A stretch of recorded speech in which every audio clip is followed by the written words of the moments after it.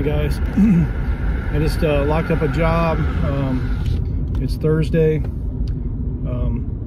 Had a customer call the answering service, and they had a tree fall down in the backyard between two neighbors. I finished up a job and told them I would be there in about an hour. So I went to the job, and big oak tree fell across. It was partially on a deck, patio, touching the roof. No major damage, just peeled back the shingles a little bit.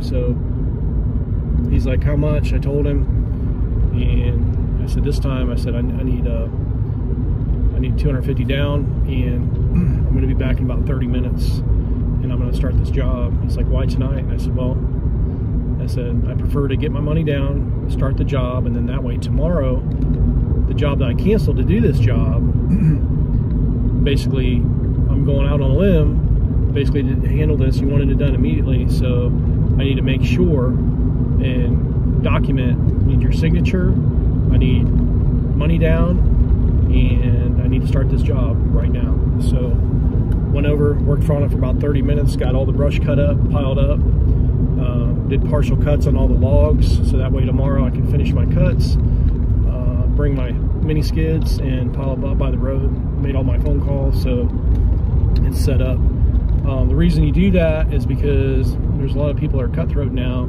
I had a job last week, went out of my way to take care of almost the same situation, and I didn't get any money down. I didn't make any cuts on the tree, and so when I came back, they canceled me without any notice, and so that's not going to happen again. Too nice, you know, giving people good deals, and they're still, you know, you got to cover your butt. So if you're in the tree business, make your cuts, bring us all with you, get money down, get 10% down minimum, non-refundable. That way, if they cancel the job, $250 or whatever it is, it's in your pocket, and then that way you can take that money for the wasted time, travel time, that you could be making money somewhere else. So anyway, I just want to share that with you guys. I got some video coming. I'll post probably tomorrow. One of my guys was filming me as I was cutting, but it was so late I didn't even know he was filming. So he's going to send me the videos, and I'll try to put it together and make a good video for you guys ASAP. Thanks for watching. Have a great night. Be safe.